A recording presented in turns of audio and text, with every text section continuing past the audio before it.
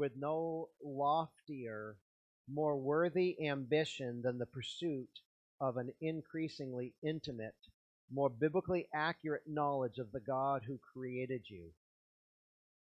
I would affirm that nothing has helped in my own personal life, nor my ministry orientation, than the study of theology proper, God Himself. After I'd resigned the ministry in Maine after a dozen years of doing the work of the Lord, and when I first got out to seminary for some more training, the very first lecture series, because what the Master Seminary used to do, I don't know if they still do, in the spring they would always have a lecture series where they were addressing a particular theological issue. And when I arrived that year, they were addressing open theism and the puny view that open theism holds. You might wonder, why study this? Well, it's to worship Him as God, not as some false ideology. We don't want a limited view of the glorious God. A high view of God is central to doing biblical ministry in this local church. It's in Him that we live and move and exist, Acts 17:28. Now, take your Bibles, run back to Jeremiah the prophet for a moment. Jeremiah is one of the major prophets. He's got a lot to say. We're just going to swoop down into chapter 10, Jeremiah 10.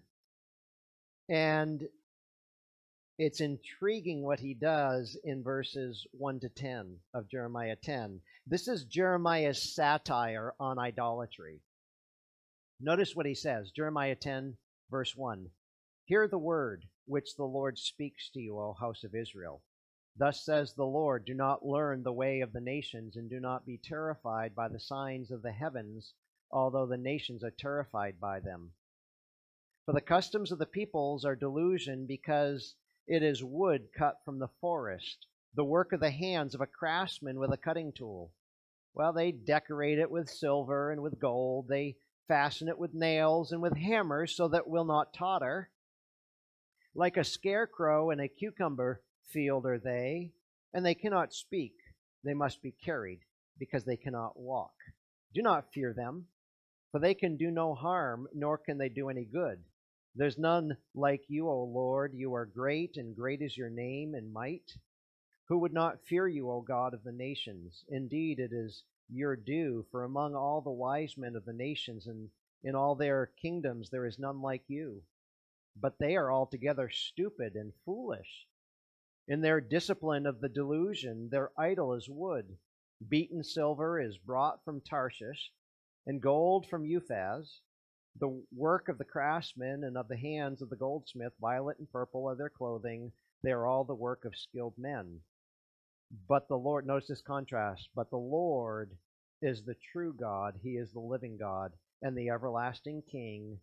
At His wrath the earth quakes, and the nations cannot endure His indignation.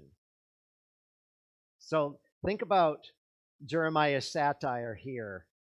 Man cuts his idol, works on it with his hand, he decorates it and makes it sturdy, and yet it is as impotent as a scarecrow. It can't speak, it needs to be carried. Now, when you first saw The Wizard of Oz, were you not mortified that this so-called great and powerful Oz was reduced to the man behind the curtain, who was neither powerful nor mighty as his voice was on the microphone? Jeremiah says, in regards to these idols that man fashions, it cannot harm, but it also can't help. Can't help your fears. Creators of them are stupid and foolish. And yet verse 9 says it's the best that the wise, skilled man can bring. And in contrast to all the foolish idols of the nations, God is the true, living, everlasting one, worthy of fear and all of our allegiance. Isaiah 46 is another satire on idolatry. Psalm 115, 1-7, all of this to show the foolishness of man's logic. False thinking, false views lead to false worship. Think about the Ten Commandments. The very first commandment is a prohibition of polytheism. When God delivered his law to Moses, and Moses said to the people, "Have no other gods before me." The second commandment expands it to no graven images, no idols. He requires to be worshipped in a proper manner, and even extends to the third command to reverence when he says, "You shall not take the name of the Lord your God in vain." So with all the false religions of our day, the idols erected against the holy God, the one true God, there's the errors of polytheism represented by Hinduism, Buddhism, and Mormonism. You've got pantheism for the transcendentalists. You've got idealism with Christian scientists and Plato and Hegel. Deism by some of our forefathers like Jefferson, Voltaire, and theistic evolutionists. The heaviest obligation lying upon the Christian church today is to purify and elevate her concept of God until it's once more worthy of him and of her. In all her prayers and labors, this should have first place. Tozer said, "We do the greatest service to the next generation of Christians by passing on to them undimmed and undiminished that noble concept of God which we received from our Hebrew and Christian fathers of generations past.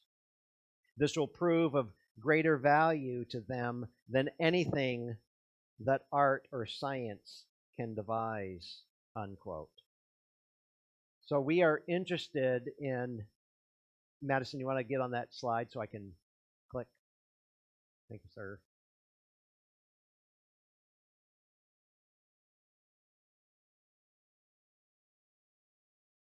Yep, it's not, there we go. Knowledge of the holy. Thank you.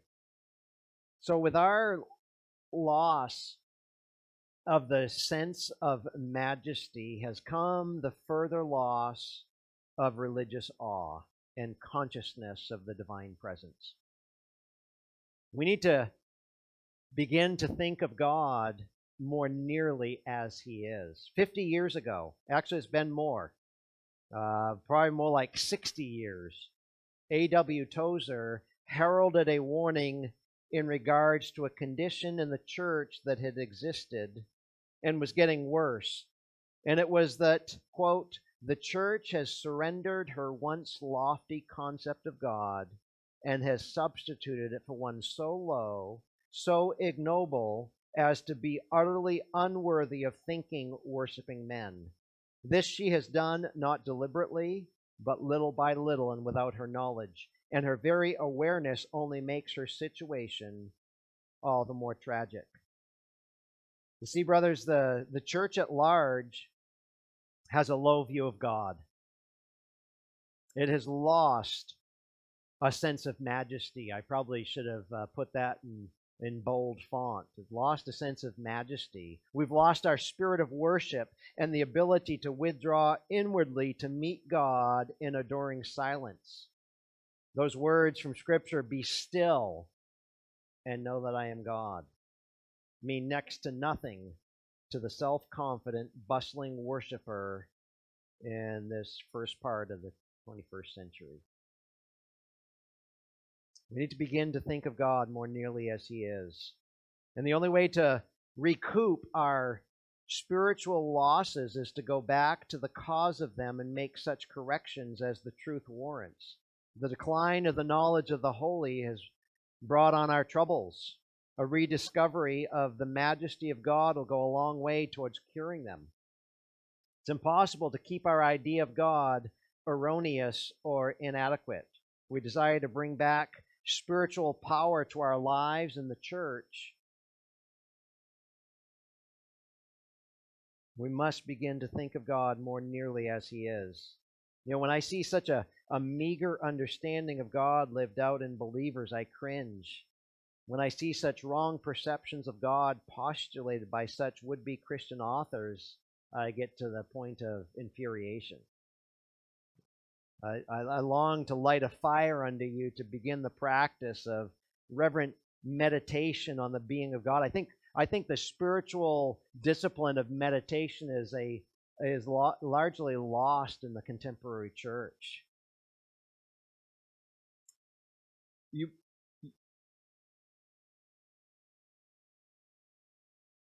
According to how he reveals himself in Scripture, we need to think rightly. To refer to Tozer again, he said, "O Lord Almighty, not the God of the philosophers and the wise person, but the God of the prophets and apostles. They that know thee not may call upon thee as other than thou art, and so worship not thee, but a creature of their own fancy.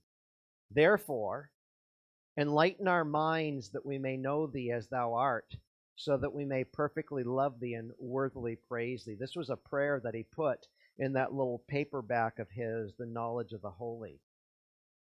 What comes into our minds when we think about God is the most important thing about us. Worship is pure or wrong as the worshiper entertains either a high or a low view of God. J.I. Packer, in Knowing God, said the highest science, the loftiest speculation, the mightiest philosophy which can ever engage the attention of a child of God is the name, the nature, the person, the work, the doings, and the existence of the great God whom he calls Father. For this reason, the gravest question before the church is always God himself. And the most portentous fact about any man is not what he at a given time may say or do, but what he in his heart conceives God to be like.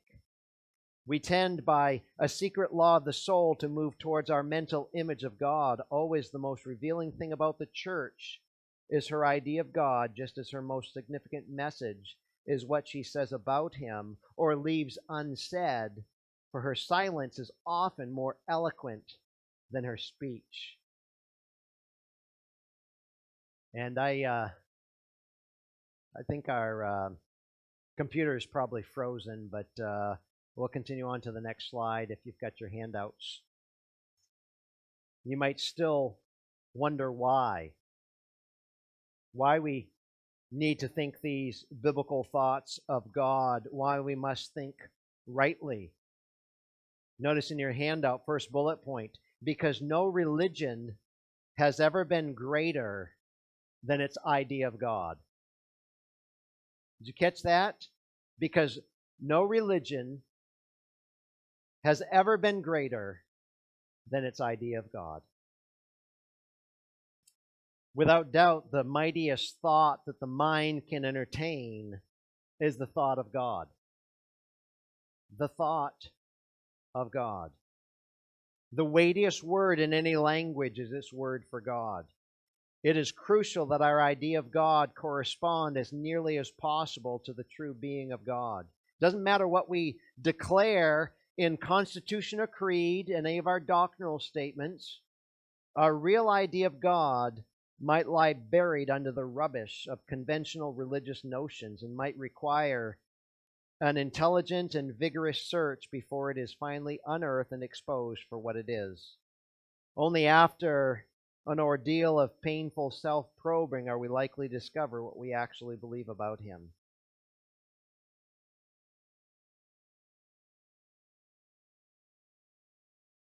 Third bullet point, a right conception of God is basically not only to systematic theology, but to practical Christian living as well. This is not something to be ethereal and just thought about. It's meant to change our lives. We had mentioned last week when we introduced why we study theology is the doxological. It leads us to greater heights of worship the more we dig down into biblical theology. So having a right conception. There's something improving to the mind in a contemplation of God. It's a subject so vast that our thoughts are lost in its immensity, so deep that our pride is drowned in its infinity. It not only humbles the mind, but it expands the mind as well. Nothing so enlarges the intellect nor magnifies our whole soul as a devout, earnest, continued investigation of the great subject of God. We understand that at times it's going to pop the circuit breakers of our mind to contemplate the majesty of God. There can be no spiritual health, however, without doctrinal knowledge and clarity. It is to worship what the foundation is to the church building. And wherever it's inadequate or out of plumb, that's a good phrase to use in our old church building, right? Out of plumb, the whole structure must sooner or later collapse. There's hardly an error in doctrine or a failure in applying Christian ethics that cannot at some point be traced finally to an imperfect, ignoble thought about God. The Christian, not the world's conception of God these years is so decadent as to be utterly beneath the dignity of the Most High God. According to J.I. Packer, he said the attitude we show the world is a sort of dried up stoicism, miles removed from the joy unspeakable and full of glory which Peter took for granted that his readers would display in 1 Peter 1:8. And so you might continue to probe.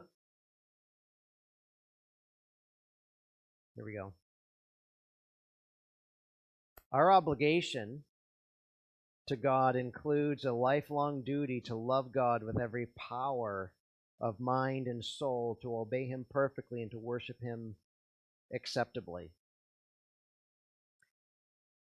A.W. Tozer said, when man's laboring conscience tells him that he has done none of these, but has from childhood been guilty of foul revolt against the majesty in the heavens, the inner pressure of self-accusation may become too heavy to bear. That's the beauty of the gospel. The gospel extols the greatness of God. Mere man could not have contrived that God, whose law was broken, sends Himself to repair that breach. But low views of God destroy the gospel for all who hold them. A lot of professing Christians actually live like practical atheists, even idolaters. Idolatry is a sin that the heart is prone to, as the old French theologian Calvin said, that the heart is a factory of idols. That's why 1 John ends in the way it does. Little children, keep yourselves from idols. Hardly a sin more hateful to God than the sin of idolatry. The idolatrous heart assumes that God is other than He is. It's a monstrous sin, not a minor one. And it substitutes for the true God one made after His own likeness. You know, to the wicked in Psalm 50, you thought that I was altogether such a one as yourself. Surely this must be a serious affront to the Most High God, before whom cherubim and seraphim continually cry out, Holy, holy, holy, Lord God of Sabaoth, the Almighty God. Let us be aware of our pride, lest we think that idolatry simply consists of kneeling before physical objects of adoration, and that civilized people are therefore free from it. The essence of idolatry, which we spent a couple of weeks digging into, is the entertainment of thoughts about God that are unworthy of Him. The Apostle Paul said when they knew God, they didn't glorify Him as God, neither were they thankful, but became vain in their imaginations, and their foolish heart was darkened.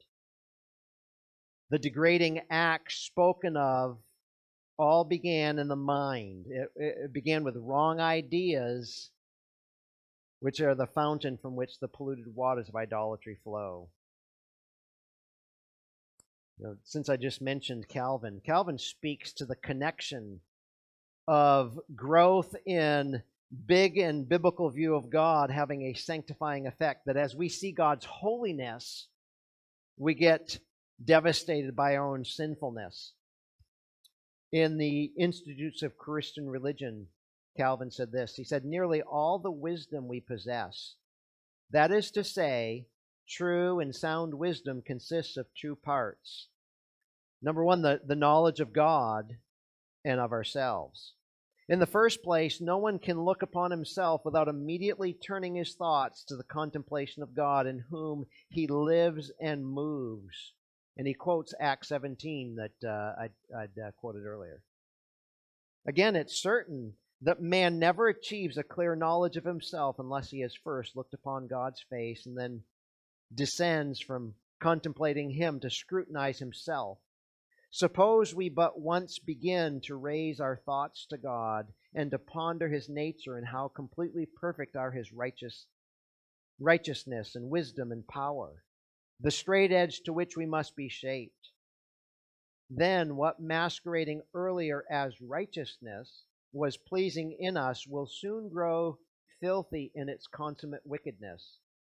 What wonderfully impresses us under the name of wisdom will stink in its very foolishness. What wore the face of power will prove itself the most miserable weakness. That is, what in us seems perfection itself corresponds ill to the purity of God. That's why oftentimes when discipling and counseling people, trying to help develop a better fear of God and love for his holiness, I encourage them to study the attributes of God and even take a sheet front and back that goes through 31 names and attributes of God, because as we have loftier thoughts of God's greatness and holiness, so we learn to hate our sin to a greater degree.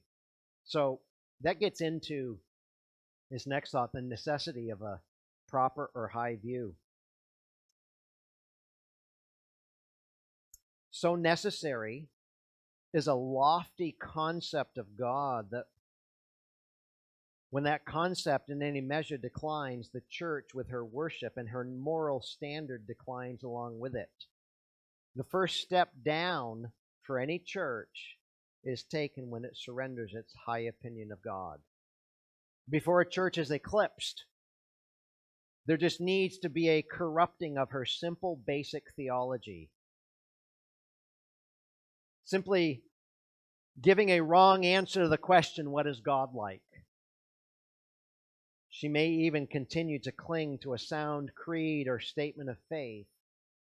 Her practical working statement of faith becomes false, though.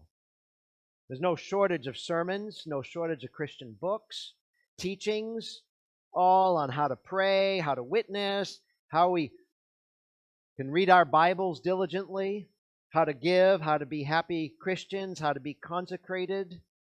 You can have all this orthodoxy and hardly know God at all. The heaviest obligation lying on the Christian church is to purify and to elevate her concept of God until it's once more worthy of Him and of her. In all her prayers and services, this should take first place. We do the greatest service to our children and the next generation of believers by handing down to them an undiminished, undimmed, noble concept of God that we've received as He reveals Himself in the Holy Scripture. Because if I've said it once, we've said it 1,000 times around here, that right thinking leads to right worship. False thinking about God leads to false worship. Notice some of the references where this statement is pagans trust in false views, and there's Jeremiah 10 that we read earlier, his satire on the false idols. Now let's connect this to a study we did last year. We were studying the doctrine of the church last year. What is the church? The church is a community of worshipers, and we're reminded every Lord's Day on the front cover of our bulletin that our gathering is about exalting God in our worship. God-exalting worship. It's all about Him, not about us. It's His story, not ours. So false thinking leads to false worship. True thinking about God leads to true worship. Say to the cities of Judah, behold your God. Isaiah 40, verse 9. Those who worship Him must worship in spirit and in truth. I guess we'd made a note there that pagans trust in false views, leading to their false worship. I'd submit to you as well that God's people have often been guilty of trusting false views. We could give you several references. I'll just give you one in your mind. It would be Exodus 32, as Moses is up on Mount Sinai receiving the law, while God's people at the foot of the mountain are practicing idolatry. And when Aaron's fingers are caught in it, well, we just kind of threw the gold into the fire and out this popped. No, own up to your idolatry, O people of God. You want to know some of the effects of a knowledge of God? Those who know God. Let's think through some of the practical aspects of the next few slides. Those who know God have great energy for God. Great energy for God. Oops, I hit my button too quickly, didn't I? If we were to spend a little time in Daniel, why would I be going to the Old Testament book of Daniel? In some of the narrative chapters of Daniel, we're told of the exploits of Daniel and three friends, Shadrach, Meshach, and Abednego. There were those who knew God. And in response, they felt compelled to stand out against the conventions and dictates of irreligious and false religion. They felt bound to openly challenge it. Daniel 11:32, the people who know God shall be strong and do exploits. Should have put that in quotes so that you know that we're quoting Scripture. They stand firm and they take action.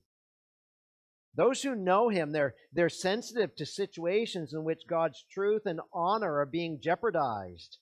And rather than let the matter go without confront, they will confront it even at great personal risk. Because it's the glory of God at stake, and there's nothing more important at stake when it's the glory of God at stake. You notice the reaction of the people of God to the anti-God trends that surround them. Before anything else, these are those who pray, and through that, their zeal and energy for God's glory come to expression. For instance, in Daniel 9, he sets himself to seek God by prayer and supplications with fasting and sackcloth and ashes, and he prays for the restoration of Jerusalem with vehemence and passion and agony of spirit. Maybe the contemporary church would say, well, Daniel, you're a little too exuberant. And in the hush-hush of government overreach of our day, might even tell Daniel, you should have shut your window. Well, I'm going to carry on doing what I've always carried on in my worship of God. Knowledge of God adds fervor to prayer. Knowledge of God became energy for prayer as it is to us. That's the means of outlet as we channel that inner tension. We live by faith, not by fear, so that as we go to our knees in prayer, asking God to do that which we're incapable of, those things that are out of our control.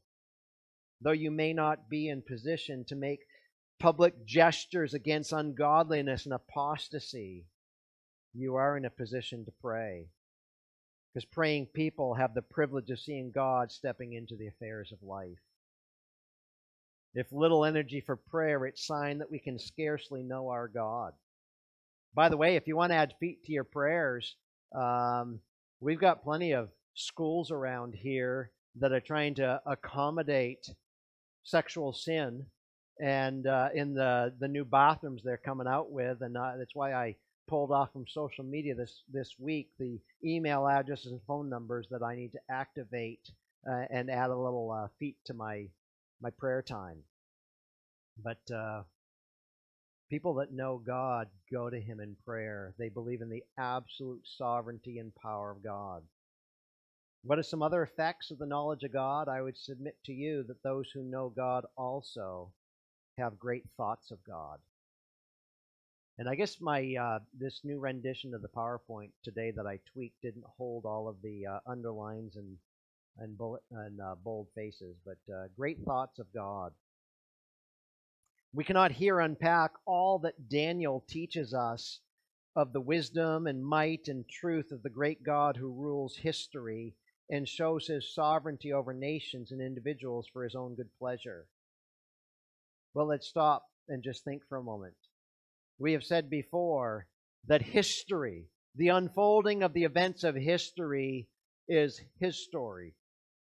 His hand on every point in history. It's the unfolding of His eternal plan. It's His kingdom in the end that will triumph, not our own personal kingdoms.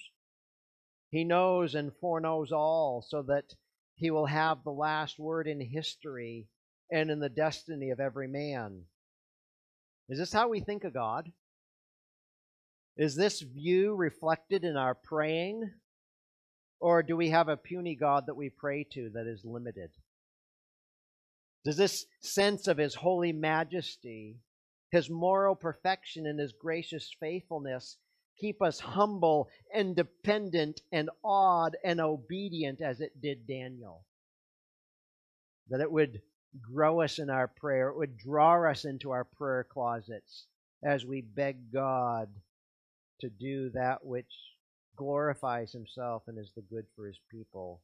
God indeed rules in the heavens. You see that all throughout the book of Daniel. Growth in grace is related to our knowledge of God. 2 Peter 1, 2 and 3, I probably should have put the reference on this slide for us. Peter says, "Grace and peace be multiplied to you in the knowledge of God and of Jesus our Lord, seeing His divine power has granted us everything pertaining to life and godliness through the true knowledge of Him who called us by His own glory and excellence." Those who know God have great thoughts of God. Continuing the effects of knowing the God who reveals Himself in His sacred word. Those who know God show great boldness for God. These are those who stuck their necks out. They counted the cost. They measured the risk. Oswald Chambers said they smilingly washed their hands of the consequences. In our lingo, our vernacular of our day, we say, let the chips fall where they may. We're going to obey God, even if it means disobeying Caesar or any other number of man in our day. Acts 5:29, we ought to obey God rather than man. They knew what the outcome would be if God didn't intervene. This was precisely the spirit of Daniel, Shadrach, Meshach, and Abednego, and the spirit of all who know God.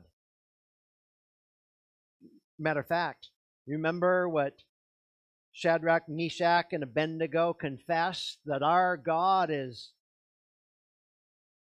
able to deliver, and if He doesn't, and then what was seen in the hot fire of that day, a fourth person. We need a larger view of God in the Church of Jesus Christ because it has so many effects. Those who know God have great contentment in God. There's no peace like those whose minds are possessed with full assurance that they have known God and God has known them. Being justified by faith, we have peace with God, Romans 5:1. And that we experience that peace which surpasses all human understanding, Philippians 4:7. Passes human intellect, passes human analysis, passes human insight. To say nothing of Romans 8. This is the peace that men of Daniel's day, like Shadrach, Meshach, and Abednego, knew. That's what caused them to stand their ground in the face of Nebuchadnezzar's ultimatum with the burning fiery furnace.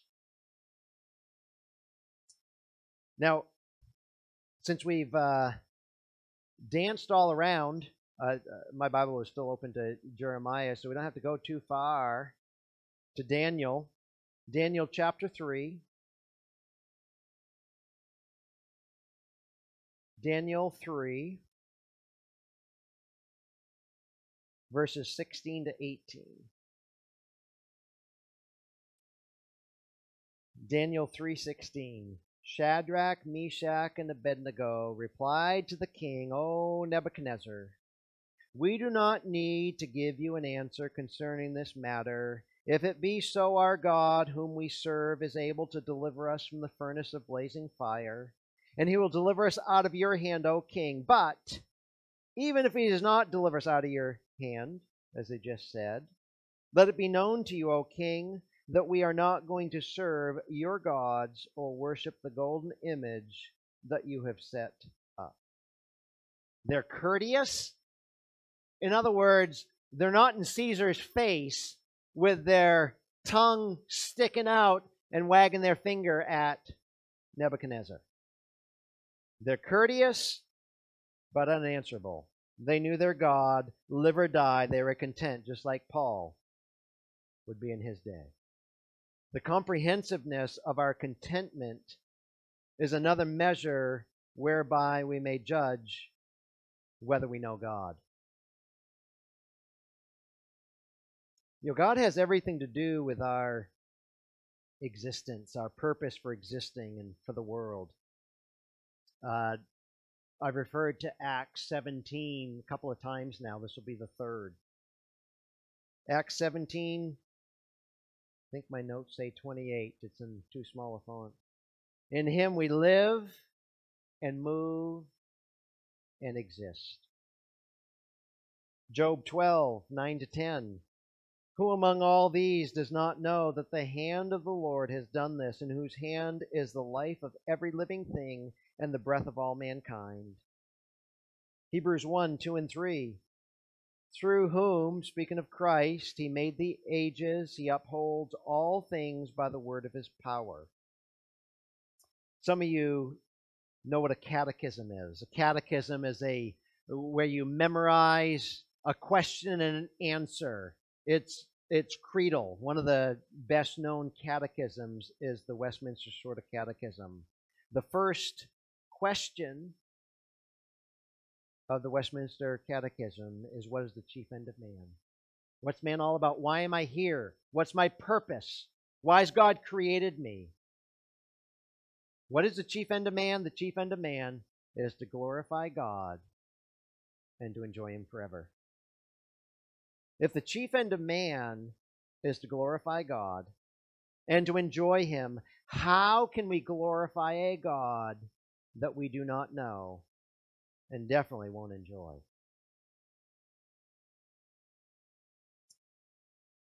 Well, this is the study we are off into. Why don't we pray, and then we will go into our prayer time. Father, thank you for your truth. Thank you that we can dig into it so that you can reveal yourself in all your majestic splendor. Help us to have all of our views of you coming under submission to the Scriptures, and that you would correct any false views, any idolatry, that we might worship you as you are. We pray in your name and for your sake. Amen. Sorry, you had a question? Yeah.